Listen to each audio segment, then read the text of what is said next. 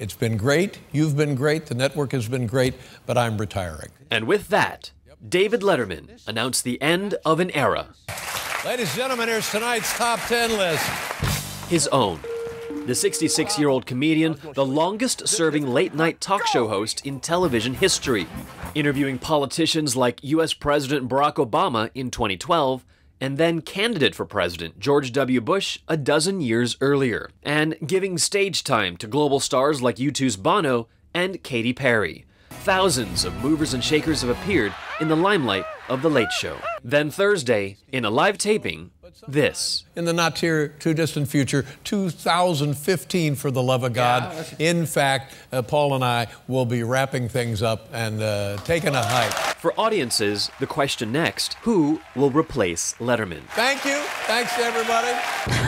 I can't even think of anyone who could fill his shoes. Gee, that's a difficult question.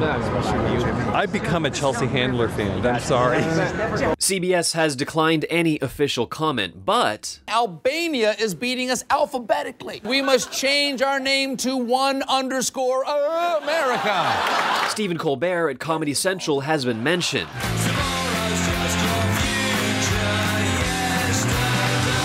But the Scottish-born Craig Ferguson, whose show follows Letterman's on CBS, seems unlikely, they add. For Letterman and musical director Paul Schaefer, the most important thing is what retirement means now. Is that Paul and I can be married.